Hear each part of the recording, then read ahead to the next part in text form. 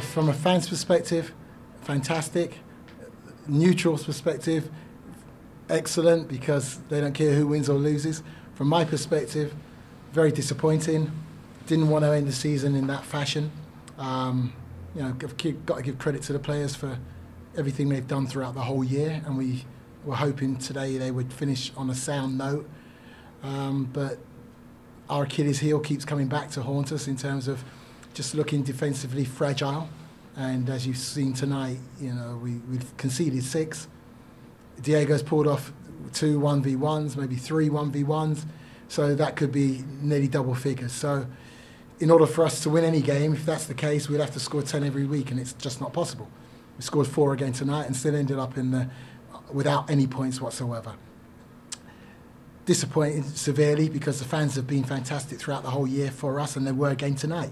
Even when we're 6-2 down, 6-3 down, they're cheering for us, their willingness to score. It's unbelievable. You know, no one's booing, no one's picking on players, no one's singling people out for criticism, and I can't applaud them enough for what they've done for us throughout the whole year.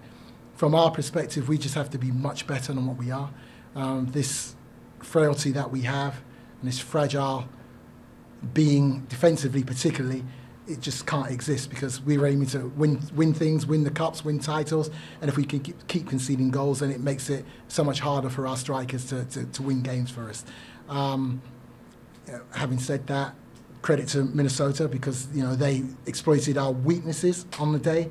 Their movement was very good. We gave the ball away cheaply, and they capitalised on it with good movement, unselfish running, and good execution of play.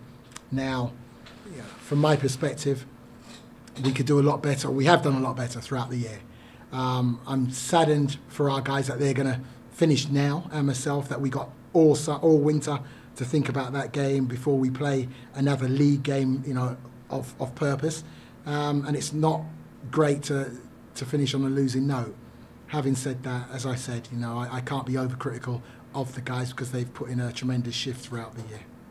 We just came in a mentality of winning, because for the past 2 games we played, we've conceded goals, and we don't want to end the season this way, but we wanted to get a good goals for the crowd and also make sure we get a good win for the fans too. So we went in as a championship game just to win for the fans and just get a best record in the league.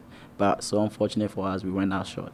Our goal is not to concede goals, but if it happens, we have to get on and make sure we don't concede another one. But I mean, it's part of the game. Sometimes you get a bad day whereby things don't go your way and then goals keep coming. But I mean, I don't know what to say about that. But all I'll say is like we had a tough day today. Everybody feel down because you know, we wanted to defend this title. Even if you go to the soccer ball and at least lose or tie or whatever the situation may be, we'll be like, oh, we defended it. But it was a good season, I'm not going to lie, because we brought in new players and we have to adjust to it, and everybody adjusts to it at a good time, and we all get going. But it's just that we fell short on certain games, and which is going to be a key thing next year coming. We're just going to think about how we're going to continue with the same pace for the soccer ball next year.